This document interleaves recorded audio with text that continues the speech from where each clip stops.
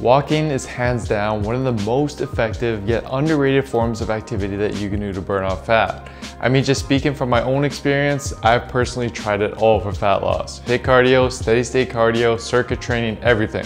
And what I found is that by simply doing the majority of my cardio in the form of walking and just aiming to get more steps every day was by far the easiest and most effective way for me to consistently burn more calories and lean down without leaving my body destroyed and without sparking my appetite like the other forms of cardio would do. Not only that though, but the beauty about walking is that it can literally be done anywhere. And as you'll see later on in this video, drastically increasing your step count can easily be done even in the comfort of your own home by just implementing a few simple tips. But before we dive into that, let's first attempt to answer how many steps you should be taking to lose fat in the first place. And typically, the number that pops into most people's heads is 10,000 steps a day, as that's usually used as the ideal benchmark to aim for. But this idea of 10,000 steps a day was actually just simply a marketing tool that was used for the sales of the first developed pedometers in Japan. It actually didn't have any scientific backing behind it at that time. But research now shows that it actually does have some validity to it. For instance, in order to hit the public health recommendation of getting in 30 minutes of moderate physical activity a day, it's been shown that this translates to roughly 8,000 steps a day. And in terms of weight loss, when we again convert activity recommendations to steps, it's been shown that bumping your steps up to around 10,000 steps per day is most effective for not only losing fat, but also keeping that fat off in the long term. Meaning that 10,000 steps a day seems to actually be a good general number to strive for in terms of overall health and long-term weight management. However, with that being said, for fat loss, the truth is that the ideal number of steps for you and what's going to enable you to drop fat and stay lean ultimately depends on your diet and where your average step count is right now. For example, without going over it in depth and boring you with the math, when you crunch the numbers, you'll find that an average 180-pound individual can expect to burn roughly 60 calories per 1,000 steps when walking at a moderate pace. So, if you're currently maintaining your weight with an average step count of let's say 6,000 steps a day, then for every 1,000 additional steps you took per day, you'd be able to bump up your calorie expenditure by around 60 calories. And given that there's roughly 3,500 calories in a pound of fat, if you kept your diet and everything else the same, then by simply going from 6,000 steps a day to 8,000 steps a day, you'd theoretically be able to burn off an extra pound of fat a month just by making that subtle change. And going from 6,000 steps a day to 10,000 steps a day, you'd theoretically be able to double that and burn off an extra 2 pounds of fat a month. And research is actually in line with this. For instance, one 2017 paper from the Journal of Nutrition randomly assigned subjects to either just a low-calorie diet or the same low-calorie diet plus brisk walking.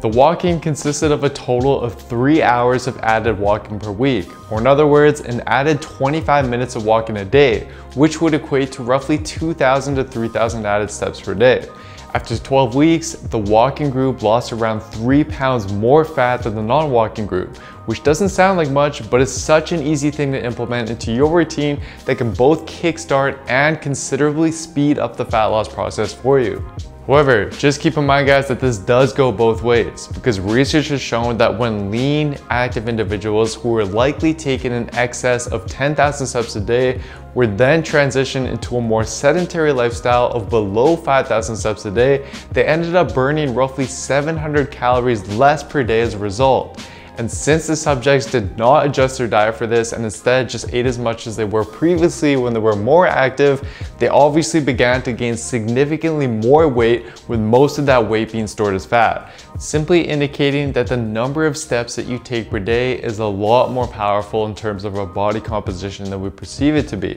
and therefore should be closely monitored to not only kickstart and speed up the fat loss process, but to also keep that fat off once we've lost it. So, to sum all the previous points up for you, here's what I recommend. If you're currently not very active at the moment and struggling to lean down, then set a realistic goal number of steps you can hit every day in order to help create and maintain a calorie deficit while ensuring that you don't then compensate by simply eating more as you do so. And aiming for at least 8,000 or even 10,000 steps a day are honestly good targets to aim for if you're currently below that. Not only for increasing the calories you burn every day, but also because research has shown that active individuals who burn more calories throughout the day, whether it be from walking or any other exercise, are able to better control their appetite and food intake due to various physiological changes that start to happen in the body once you become more active. Meaning that the benefits of getting 10,000 or more steps a day go beyond just calories burned and can start to affect the calories inside of the equation, which can therefore speed up your fat loss process to an even greater degree. Now, although 10,000 or even 8,000 steps a day for many of you may seem daunting and out of reach, especially if you're at home most of the day or just sitting at the office, as you're about to see, this really isn't the case and is made so much easier by simply tying it into existing habits that are already part of your daily routine. For example, after every one of your meals for the day, so let's say breakfast, lunch, and dinner, make it a habit to go for a 10-minute walk immediately after. This alone, if done for 3 meals a day, will add on average a whopping 3,500 steps to your step count. Then tying it into another one of your habits, which you hopefully do every day, rather than checking yourself out in the mirror as you brush your teeth, walk around the house. Assuming that you brush your teeth twice a day for roughly 2 minutes at a time, this alone can increase your step count by around 400 steps.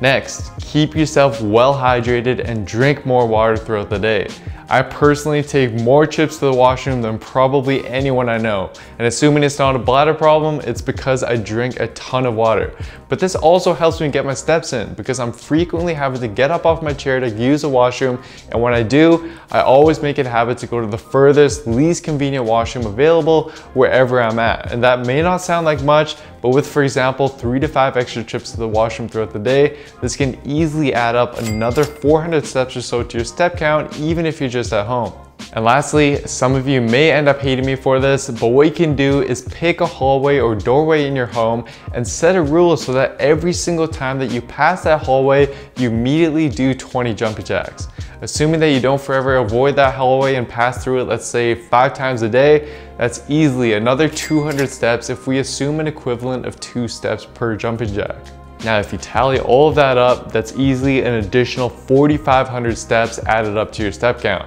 And using our previous assumption of roughly 60 calories burned per 1,000 steps, you've just managed to increase your metabolism and your daily energy expenditure by 270 calories a day,